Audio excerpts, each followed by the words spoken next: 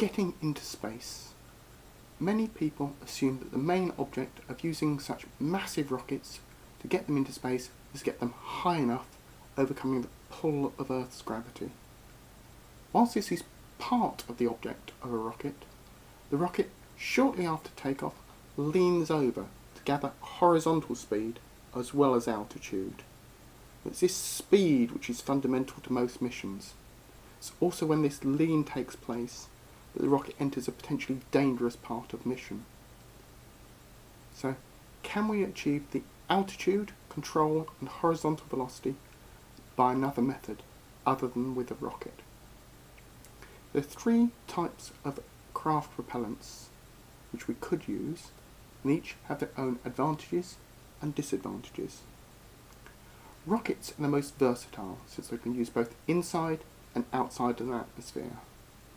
They can be also any size, from the tiny to the incredibly massive. The acceleration they produce is rapid. They can be used in anything from thrusters to the huge Atlas rockets. Problems are, when they go wrong, the effects are devastating. And the power to weight ratio means they have to be huge to get a significant payload into orbit. Jet engines produce rapid acceleration and they're fairly efficient. When they're combined with a winged vehicle, they can obtain a high altitude from a relatively lightweight power source. Disadvantage with a jet engine is they need air to operate. Generally, the thinner the air, the poorer their performance. They also have a limit on their ultimate speed. The third type of engine is an ion drive, which works by accelerating tiny parts of matter to incredibly high speeds, pushing them out the back of the vehicle, pushing the vehicle forwards in the process. The advantage of this type of engine is that it's relatively safe to operate and incredibly efficient when operated in space.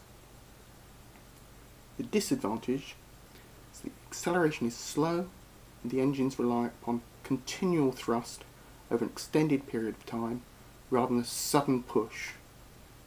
They also don't work well inside an atmosphere. So, if we need to use a pre-cooled jet engine to take the craft to a high altitude, then allow an ion drive to take over, and when in space use small rocket thrusters to alter position, we could have a new method for space travel. The advantages would be that the craft would be cheap, light, reusable and safe. One drawback would be that the time required for each mission would be longer than the current rocket-based missions. What do you think?